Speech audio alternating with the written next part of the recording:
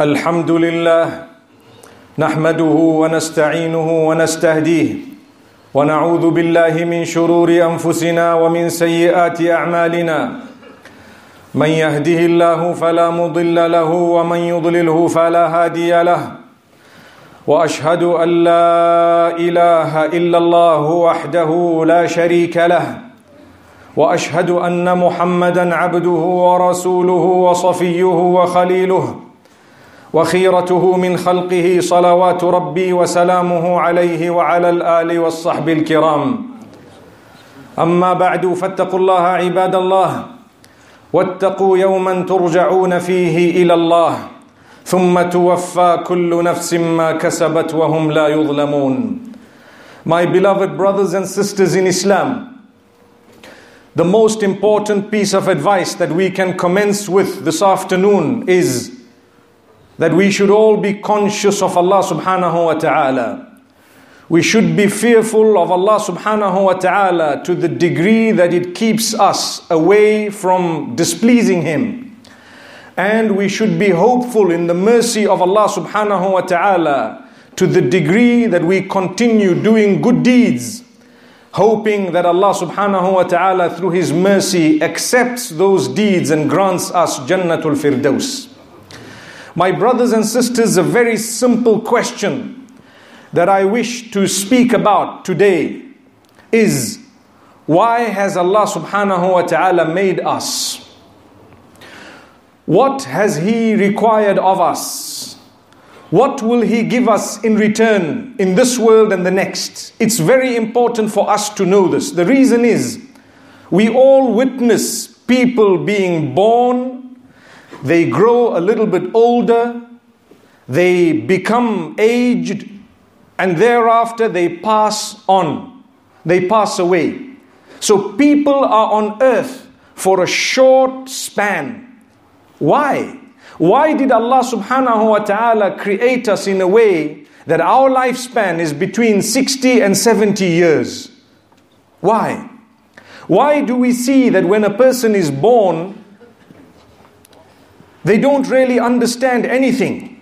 They cannot speak. None of us seated here can actually remember the day we were born. None of us knew how to speak when we were born.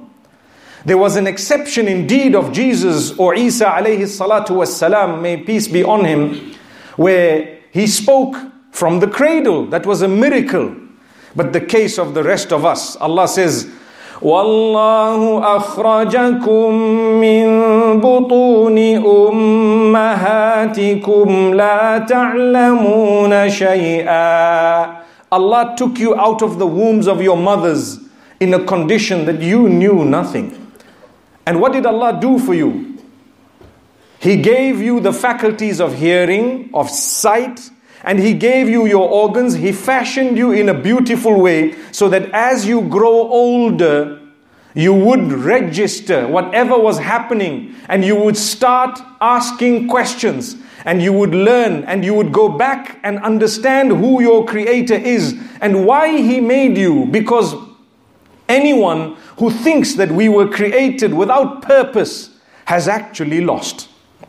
We were created with a purpose. So what was that purpose? And how do I understand that there was a purpose? There is a purpose because time is limited and people are going. Where are they going? Some have answers if they believe, and those who don't do not even have answers. They don't even know where people actually go. It's guesswork for them. But He who made us would never leave us without telling us why He made us. So therefore, it is important for every one of us to keep asking questions. Never be ashamed of the questions that you have. There will be answers and you will be guided because Allah subhanahu wa ta'ala sent messengers as a gift for us. The fact that Muhammad sallallahu alayhi wa sallam was sent to us, that's probably one of the biggest gifts that we have, if not the biggest. So Allah subhanahu wa ta'ala made us. And in the Quran, He speaks about why He made us. So Allah says, وَمَا خَلَقْتُ الْجِنَّ وَالْإِنسَ الْإِنسَ إِلَّا لِيَعْبُدُونَ. I have not created mankind nor jinnkind except that they worship me. They do as will please me. They fulfill what I have asked them to fulfill, and they will abstain from what I have asked them to abstain from throughout their lives. Subhanallah. Now, when we were young and we read that verse, I'm speaking about myself, the understanding we had of it was not as we have today. Because now that you grow older, you realize indeed happiness and contentment comes to those who obey the command of their Maker. Look at those who have run after the dunya or the worldly life without any limits. If they have not limited themselves to what pleases Allah alone, then do you know what happens to them? They don't have contentment no matter what they have amassed in terms of material living. They cannot sleep sometimes. They don't have good health. They are not happy sometimes because they are lacking the understanding of why they are here. Subhanallah. Primarily we are here to worship Allah and Allah alone. This is why the first instruction issued in the Quran, Allah subhanahu wa ta'ala, He addresses it to all the people. Look at Surah Al-Baqarah. The first time Allah says, Ya, what does He say? يا أيها الناس اعبدوا ربكم الذي خلقكم والذين من قبلكم. O people, this is addressed to the people at large. O people, O mankind, worship your Lord. اعبدوا ربكم. Rabb is the one who made you. So Allah adds to that, الذي خلقكم. It is only correct that you worship He who made you alone. When I put my head on the ground, wallahi, my brothers and sisters, I cannot put my head on the ground for anyone besides He who made me. That's all. Who made me? He is the one I can put my head on the ground for. Whom I'm going to return to, He is the only supreme deity and being that I can worship. So no act of worship is meant to be rendered to anyone or anything besides He who made us.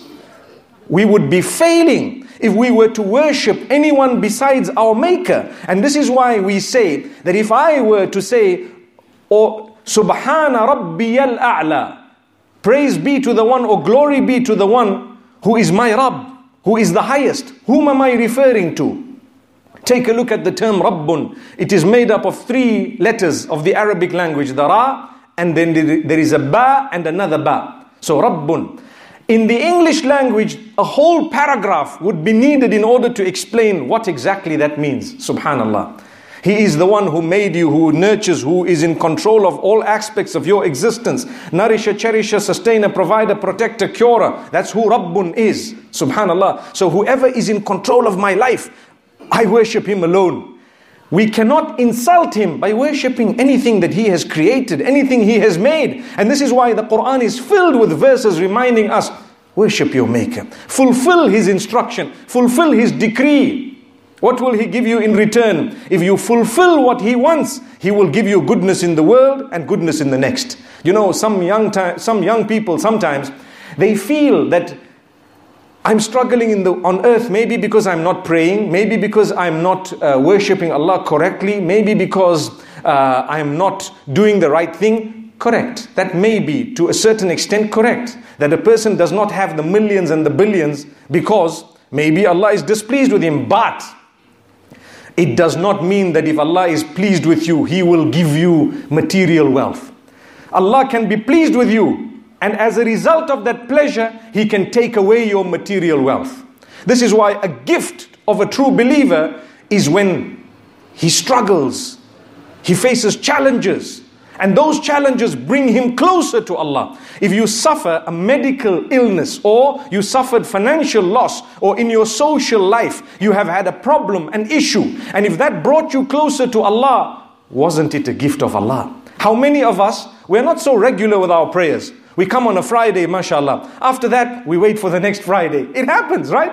So when we are sick, or we suffered a loss, or something goes wrong, we are found in the masjid for Salatul Fajr. What brought you here? It was your Rabb. By putting a difficulty in your life, you started softening towards Him. Why does He do that? And why does He prolong the difficulty? A person diagnosed with sickness, may Allah grant us all cure. Everyone who's struggling with any illness, may Allah grant us cure. Ameen. So, if it is prolonged, I'm calling out to Allah for 1 month, 2 months, 1 year, 2 years. My problem is still not resolved. Allah keeps me there because Allah wants me to have conviction that He alone will sort this matter out. So I might have tried with this man, that man, visited this doctor, that doctor. Everything is okay that if it's within the limits, you are allowed to seek medication. In fact, you should. But cure is in the hands of Allah subhanahu wa ta'ala. So Allah keeps you in a condition for you to realize that He alone is in charge. He alone is in control. And you have now become close to Him as a result of something you perceived to be a difficulty. This is why Muhammadun sallallahu alayhi wa sallam says, Inna Allah idha ahabba abdan ibtalahu. When Allah loves His slave, when Allah loves a slave, that's when Allah tests him. And Allah tests him more. The greater the reward, the bigger the test. The bigger the test, the greater the reward. عِظَمُ الْأَجْرِ مَعَ عِظَمِ الْإِبْتِلَاءِ. And Muhammad sallallahu alayhi wa sallam, he was أفضل الخلق وأكرم الرسل, the best of creation, the most noble of all messengers of Allah subhanahu wa ta'ala. Do you know what? He went through so many challenges. When he was born, he was already an orphan. That shows us that if you're an orphan, it does not mean that Allah is not pleased with you. It does not mean that you are disadvantaged. The one whom Allah loved the most was actually an orphan. After that, he lost his mother. Then he was looked after by his grandfather. He lost the grandfather. Then his uncle. Then as he grew older, he was known as the truthful one. He was known as a Sadiq al-Amin. From a certain point onwards, he was a person whom everyone trusted. But when Allah placed on his shoulders a burden of giving the message, they called him a liar. They called him names. His own family turned against him. The people actually drove him out of Makkatul Mukarramah with his companions. Was he wrong? He was not wrong. But why did they persecute him? Just because he had a good message, and he kept on, he maintained that goodness for the sake of Allah subhanahu wa ta'ala. May Allah subhanahu wa ta'ala grant us an understanding. So we need to continue being good. We need to continue being kind. We need to continue delivering the message. Muhammad sallallahu alayhi wasallam, whom we all follow, never ever gave up the message because people persecuted, because people said bad things. He excused them. Look at what happened in Ta'if. He excused them. He prayed for them. He gave them a good message. He continued praying until, subhanallah, they saw the light at some stage, even if it meant the next generation. May Allah subhanahu wa ta'ala grant us patience. May Allah grant us ease. Never lose hope. Don't give up your faith because people say bad words to you. In fact, it's a time to shine and to show that indeed this faith is a faith of peace and goodness and calm. And it is indeed our responsibility to reach out to the rest of the creatures of the same Maker who made me and you. Subhanallah. So my brothers and sisters, Allah made us to worship Him. Allah made us to please Him. And Allah says, if you please Him, He will grant you goodness in this world and goodness in the next. So in the next, Allah subhanahu wa ta'ala speaks about Jannah. Jannah that we all want, we all pray for, we all would love. May Allah grant us Jannatul Firdaus. In order to get into Jannatul Firdaus, you need to make sure that you've understood the message of Allah subhanahu wa ta'ala. In order for me to get to paradise, if I'm looking forward to the meeting with Allah subhanahu wa ta'ala, I need to go back and read the words of Allah. Allah says to us, فَمَنْ كَانَ يَرْجُو لِقَاءَ رَبِّهِ فَلْيَعْمَلْ عَمَلًا صَالِحًا وَلَا يُشْرِكْ بِعِبَادَةِ رَبِّهِ أَحَدًا. Whoever is looking forward to the meeting with Allah, whoever is looking forward to that beautiful, wonderful day, and they should prepare for it by the following. What is it? Allah says they should do good deeds, acceptable deeds. What is a good deed? A good deed, that which is salih, is that which is in conformity to what the messenger brought to us from Allah. That's it. You want to know an act of worship? You need to know it from Allah. How did Allah teach it to us? Through a messenger. My brothers and sisters, what is the meaning of a messenger? If someone walked into here and said, I am the messenger of so and so, I have come to you with what? A messenger will have a message. A messenger will carry the message. So that message is what is absolutely important. When Allah made me, He told me, I made you to worship me. So I'm going to send someone to you to show you how I want to be worshipped. When you want a driving license, you need to read the code, you need to make sure you know the theory, and you go for the test, because it's not according to your whims and fancies. There are rules and regulations. Without knowing what those who own the roads would like from you, you would probably be fined every single day. There are new rules and regulations now. Please be careful with your mobile devices. Be careful with whatever else. Make sure you have your seatbelt on, because now things are changing in this country. Subhanallah, becoming strict because of accidents that have been happening, because of so many other reasons. So you need to follow the rule in order to be able to be protected from being fined, number one, and to be able to get to your destination.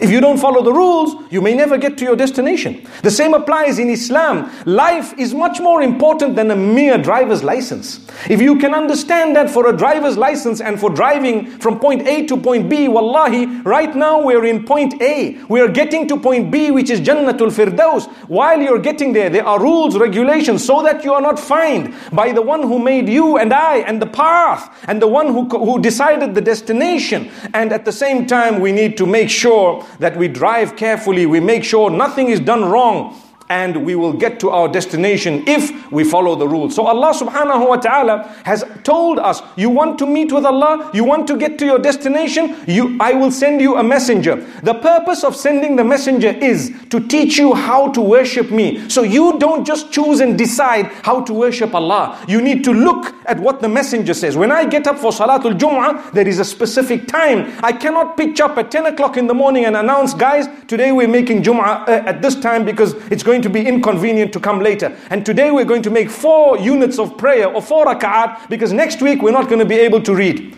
Will any one of you agree with that? No. Because it does not conform to what the Prophet taught us. That's it.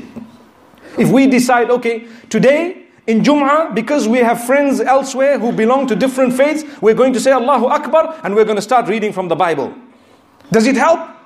It's wrong not because we disrespect others. They all have the freedom of choice and religion. Indeed, we believe in that, but we follow what Allah and His Rasul said because we consider ourselves Muslimin. What is the meaning of a Muslim? A submitter. One who submitted. So if we want to worship Allah, we need to go back to the encyclopedia, go back to the Quran and the Sunnah of Rasulullah sallallahu alaihi wasallam and take a look at what the Messenger gave us. That's why he was sent. And this is the reason why we are honored that we had someone to come and tell us what Allah wants from us. My brothers and sisters, everything, your dealings, your salah, your zakah, your hajj, your fasting, every single aspect of my life and your lives is governed by Allah subhanahu wa ta'ala. You cannot choose an act of worship decided on your own. For example, if there is a person who says, okay, I'm going to read the Quran, but I'm going to read word by word the other way around, the other way around. You cannot do that. You have to read it this way. You have to read it properly. You have to make sure that you are reading the verses, and you need to make sure that your zakah is given according to the rules of zakah. You fast from dawn to dusk. You need to make sure it's done. You cannot just decide, you know what, that's it. I'm not going to fast right now because it doesn't suit me. Or I'm going to fast, but the only thing I'm going to drink is water because, the days are long. You cannot do that. It's actually decided by Allah. So this is the beauty of it. My brothers and sisters, the reason why I mention this is the core. This is the main message. We can lose our destination that we've been working for so many years when we've lost focus regarding what the Messenger has brought, regarding the importance of worshipping Allah alone, regarding of following this Messenger as strictly as possible. So Allah says in that verse at the end of Surah Al-Kahf that I just read before you, Allah says whoever is looking forward to the meeting with Allah subhanahu wa ta'ala, they should do good deeds. Good deeds are those that conform with what the messenger has brought.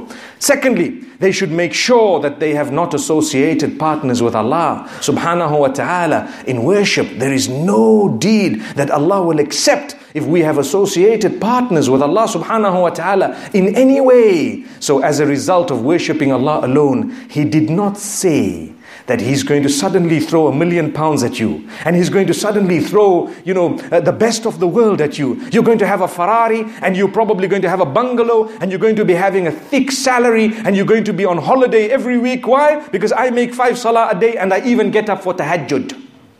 That's not what Allah promised you. Allah says, if you do follow what I say, I will give you contentment. You will be a content person with whatever you have. You are married, you're so happy. Your family, you're so happy with the rest, subhanallah, because you know this is my portion. It's my naseeb, and I'm really working with it. I'm thankful to Allah. I worked hard. Whatever I got was in the hands of Allah. I believe, I have conviction in Allah and Allah alone, subhanallah. What does He do for you? Because you believe, He makes you happy. If you don't believe, I promise you, when people pass away, you become depressed because you don't know where they've gone.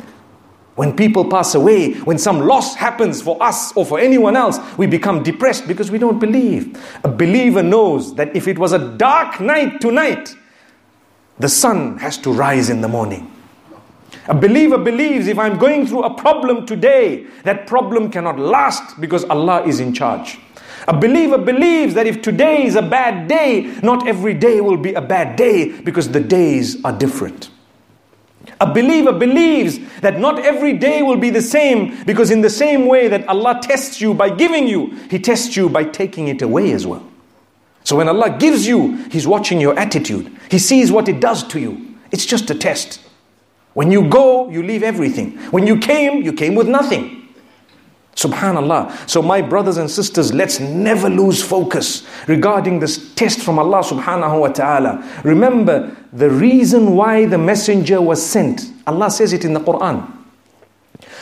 وَمَا أَرْسَلْنَا مِن رَّسُولٍ إِلَّا لِيُطَاعَ بِإِذْنِ اللَّهِ. We have never sent a messenger except that he should be followed by the will of Allah. For him to be followed. Today there are people who say, right, this is the Quran. I take it, and you know what? As for the sunnah of the Prophet ﷺ, it means nothing to me. There are people who say this. We will say, well, if you follow the Quran correctly, here's a verse. Allah says you follow the messenger. We have sent the messengers in order to be followed, so follow the path. If you follow the Quran correctly, it will lead you automatically to the sunnah of Muhammad ﷺ. May Allah grant us ease. Then my brothers and sisters, I have a word of encouragement for myself and yourselves. What is it? Every day, try and be better than the previous day. Don't go backwards on your achievement. You know, if you have a salary today of £100 a week, within a month, wouldn't you like an increase? Or do you mind the decrease? Do you mind if they say, okay, next week we're demoting you and you're only going to get £50 from next week? You're going to say, but why? I've been working here for so long, dedicated, I'm trying hard, I need to get some form of increment. We want an increment. If you are a businessman and you have a business, you want to open another branch, you want to expand your business. If your turnover is £1,000 a day, you want to make it to 2,000, 3,000. Nobody wants to go backward, but that money, that position, that salary will not help you beyond your life in this world. Subhanallah. So therefore remember, for the salary of the akhirah, the deeds are actually the currency. Deeds are the currency. Increase them, just like you want to increase your business. If you have been reading 5 salah a day, just the farad, take your time about the salah. Better the quality of it. Perhaps you want to read the sunnah and the nafil. Yes, it is something that is there. Find out what is sunan al-ratiba. Find out which salawat, where, how much, and so on. You will definitely be able to increase your investment regarding the hereafter. Don't go back on your achievement. Many of us are guilty of not reading the Quran. Many of us are guilty of not attempting to understand the Quran. We read it and we don't attempt. I've heard people whisper into my ears that, Sheikh, you know, it is haram for a layman to read the translation of the Quran. But why? But why? That is shaitan whispering in your ear. the most powerful kalam that you have. How can you say it's not allowed? Yes, you will have questions. Ask those who have knowledge.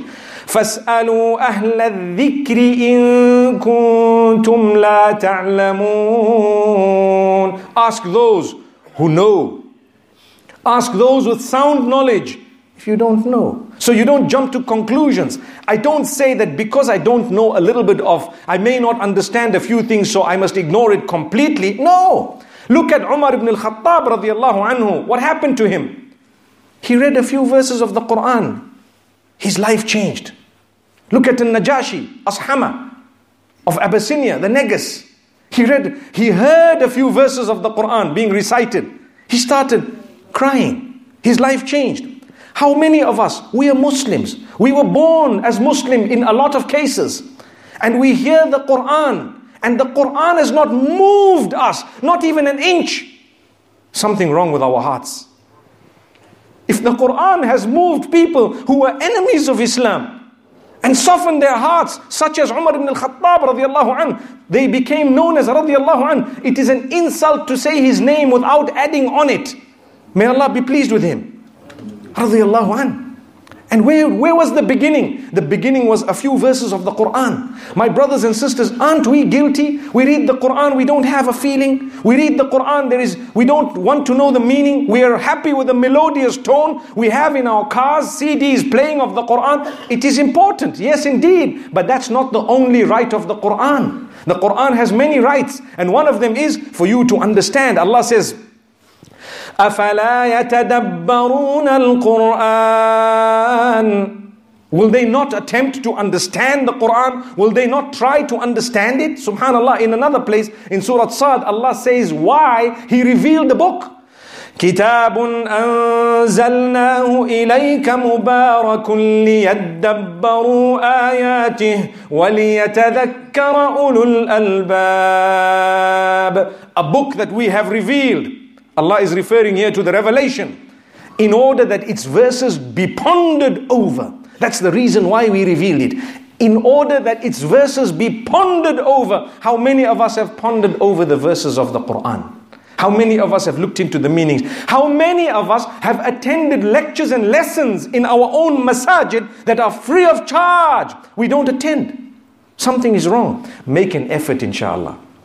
That's my message. Let's let tomorrow be better than today. And let's let today be better than yesterday. Let's become regular. Let's worship Allah alone. And let's follow the path of the messenger. In this way, those around us will realize that definitely this is a beautiful faith filled with peace, serenity, internal, external peace, the reaching out to the other creatures of Allah subhanahu wa ta'ala. Do you know that the da'wah, the invitation to Islam, to others, is a primary duty upon us all, and one of the best ways of beginning is through developing yourself, your character, your conduct, your honesty, the way you speak, the way you render assistance to fellow human beings. Someone needs help, rush to their help. You don't need to say, oh, that's not a Muslim, I don't. No, what attitude is this? Reach out to all human beings. There is a narration that makes mention of how a man achieved forgiveness because he helped quench the thirst of a dog. Imagine the people around you are far higher than that. What would you achieve if you were to reach out to human beings? Had you reached out to a dog, you would have achieved forgiveness, if it were done with sincerity, etc. But if you were to reach out to other human beings, I'm not talking of people who belong to our faith. I'm talking of others. Imagine the reward you would get. My brothers and sisters, it's time we developed ourselves. The way we spoke, the way we interacted with people, it needs to be absolutely perfect. We are ambassadors of Muhammad sallallahu alayhi wasallam. We were placed by Allah subhanahu wa ta'ala. We owe Allah worship, and we owe Him worship alone. We owe Muhammad sallallahu alayhi wasallam a following, and we will follow him in every footstep as far as possible. And we need to develop ourselves regarding our relations with the rest of mankind, known as huququl ibad. I pray that we all benefit from what has been said. أقول قولي هذا وأستغفر الله لي ولكم ولسائر المسلمين فاستغفروه إنه جواد كريم.